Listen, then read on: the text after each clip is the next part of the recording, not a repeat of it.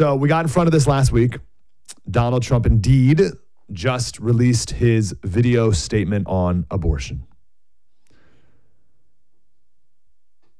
The conclusion from last week was that Trump will probably or could do something like undercut the left's the left calling you an extremist on this, right? Because that's what the left does. Oh, you're an extremist. Okay, so Trump could undercut that by declaring a something like a 15-week ban on abortion. So Dems can't come back and say, oh, you're an extremist, when Trump's position is something like 15 weeks, which is where like 90% of everyone agrees on at least that. The other suggestion we had was something like setting forth some pro-life policies to undercut the argument that conservatives are only pro-birth. You're not really pro-life, you're pro-birth. You want the babies to be born and then you abandon them. And ideally, this would be centered around the pro-life pregnancy centers that already exist, which currently, by the way, outnumber abortion clinics by 4-1. There's 4 times as many pro-life centers. I'm going to one of them on Thursday to speak at. So those I think those are kind of like our working conclusions based off talking about it last week. All right. So here's what he did. Real quick, before we play, this is 4 minutes. I'm going to play the whole thing.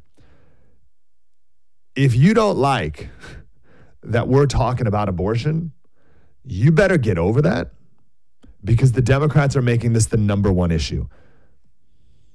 So we're not talking about this because, I don't know, 1 million babies are aborted every year and it's the greatest genocide that we allow to occur in our life, right? That's not, I don't want to be bothered by that topic. If nothing else, from the political perspective, the Democrats are making this their number one issue.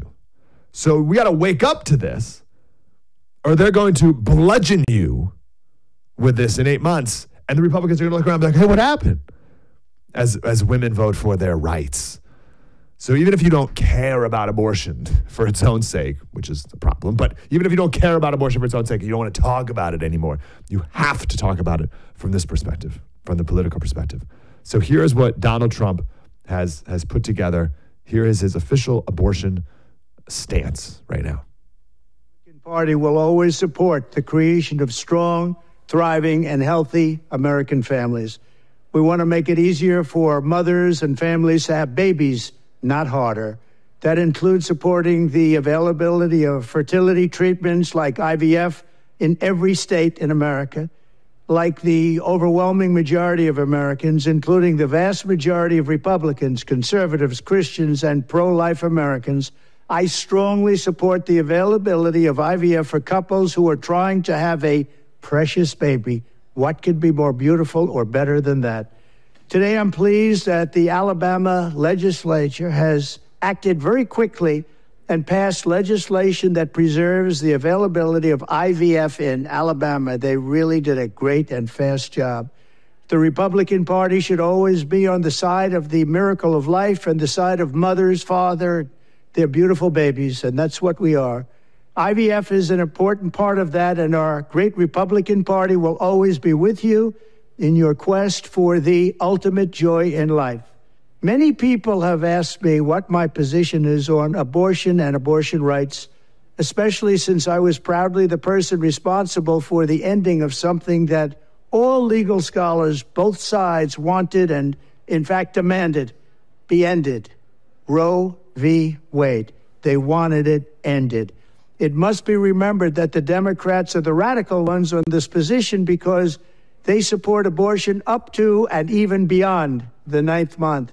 The concept of having an abortion in the later months and even execution after birth, and that's exactly what it is.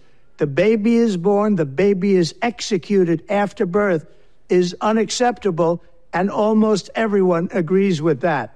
My view is now that we have abortion where everybody wanted it from a legal standpoint, the states will determine by vote or legislation or perhaps both, and whatever they decide must be the law of the land, in this case, the law of the state.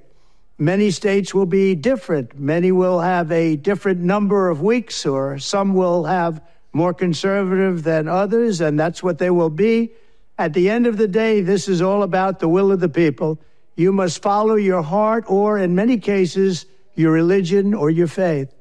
Do what's right for your family and do what's right for yourself. Do what's right for your children. Do what's right for our country and vote. So important to vote.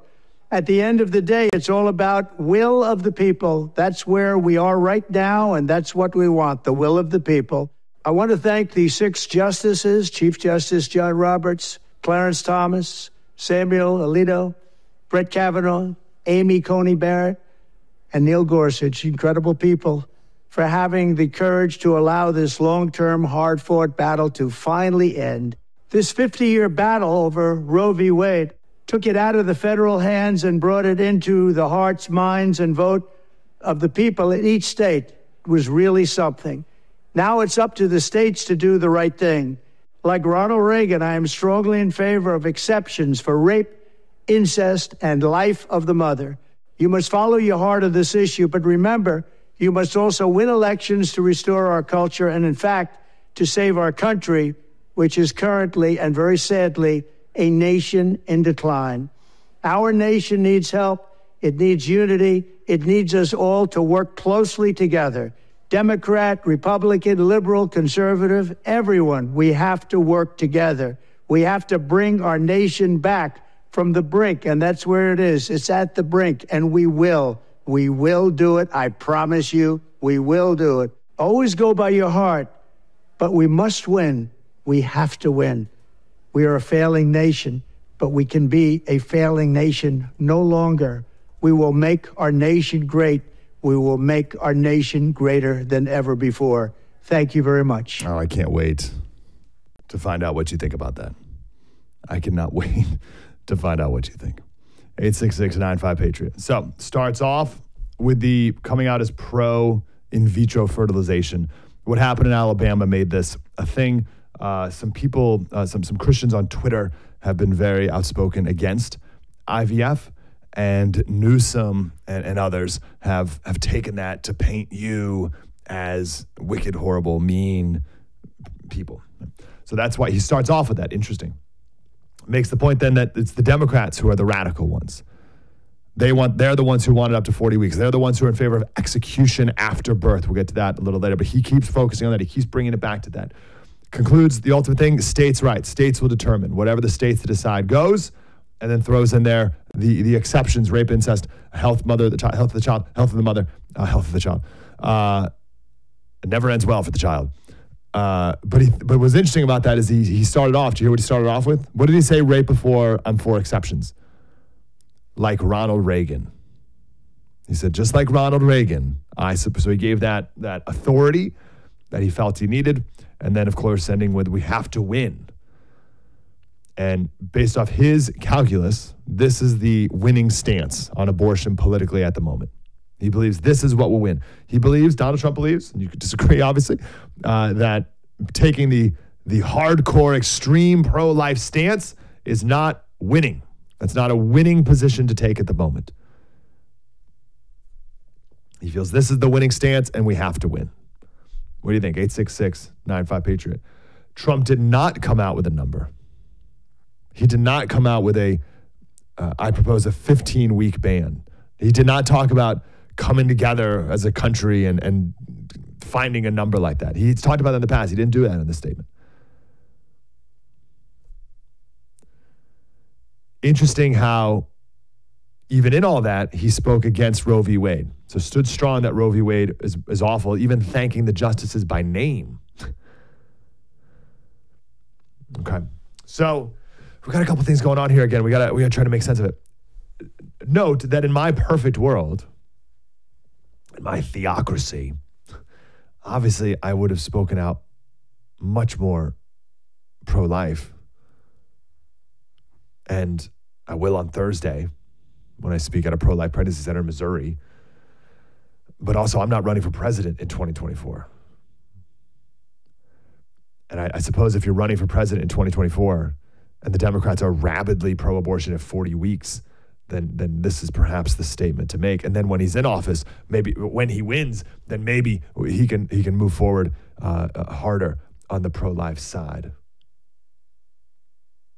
And I think the goal here, and I don't know if it does it or not, but the goal is to take abortion off the table. It's all the Democrats have. Note this. We talked about the article, the interview with, I forget his name, but he's Biden's main political strategist guy. And he never does interviews, but he did this interview and he said, our number one priority is preserving democracy. They're all about democracy, democracy, democracy. That's all you're going to hear, democracy, democracy. The second thing, and this is all else, they have nothing else. They have no other eggs, or all the eggs in this basket, is abortion. There's no third thing for the Democrats. They have no third thing to talk about. It's these two, democracy and abortion. Trump thinks that this takes abortion off the table. And if that's true, they have nothing else. Do you think it takes it off the table? Do you think this will take it off the table? Do you think the Democrats, again, I'm looking at this from a political perspective, do you think the Democrats are looking at this and being like, darn it, now what do we do?